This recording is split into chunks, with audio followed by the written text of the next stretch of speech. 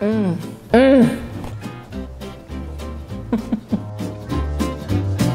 Hey y'all, I'm Melissa Guerra. I am the Kitchen Wrangler, and today we're making one of my very, very, very favorite recipes, tacos al pastor. Tacos al pastor are grilled pork that has been marinated and served topped with onions and cilantro. I really like mine on corn tortillas. So delicious. Oh my, they're sitting right there. Oh, forget it. I'm just gonna have one. Mmm.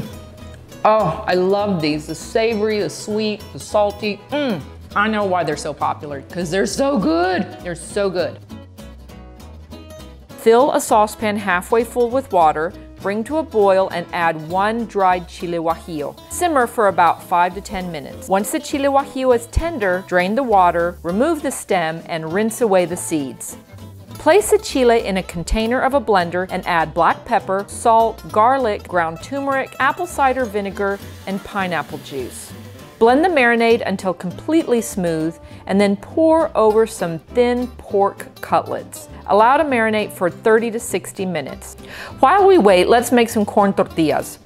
Pour boiling water over instant corn tortilla mix and stir until you have a thick dough. This dough is called masa. I like to knead masa on the countertop a couple of times before I press it out into tortillas using my tortilla press. I also love using a cast iron griddle for cooking my corn tortillas. For the toppings, you'll need to chop some onions, cilantro, and some fresh pineapple.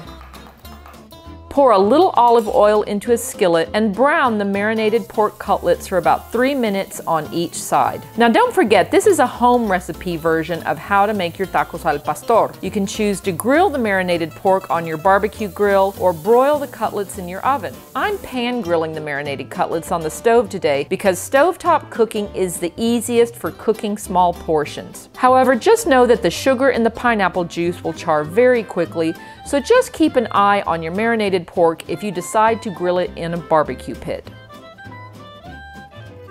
Cut the cooked pork cutlets into strips and place the cooked pork on your freshly made corn tortillas. Top with the onions, the chopped cilantro, and the chopped pineapple, and garnish with lime wedges. A little lime juice on top is simply gorgeous.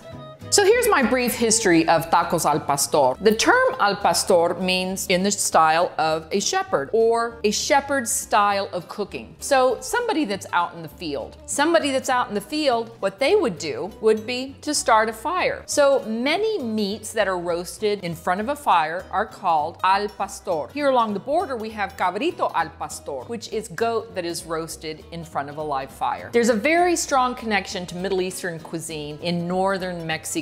In fact, sometimes tacos al pastor are even called tacos árabes, which means Arabic tacos. Tacos al pastor, the meat can be cooked on a vertical grill many times. In fact, we call it tacos de trompo because it looks like a child spinning top. Doner kebabs and shawarma are both cooked on a vertical grill as well. But shawarma and doner kebab are usually beef, lamb, or chicken, and never pork. So that's the big difference. So yeah, the Middle Eastern connection is so clear, very, very clear. Thank you so much for joining me here at the ranch, and thank you for letting me fix this recipe for you, because it really is one of my favorites. Check out my ebook, Taco Nation, which has this recipe for tacos de trompo, like we call them here, which they're also known as tacos al pastor. Don't forget, if you have any questions about the kitchen, you can message me at help@kitchenwrangler.com or on Instagram, Twitter, Facebook, and here on YouTube as well. And definitely smash that subscribe button here on YouTube. I'm Melissa Guerra, I'm the Kitchen Wrangler, and I'm looking forward to seeing you here at the ranch again soon. Bye now.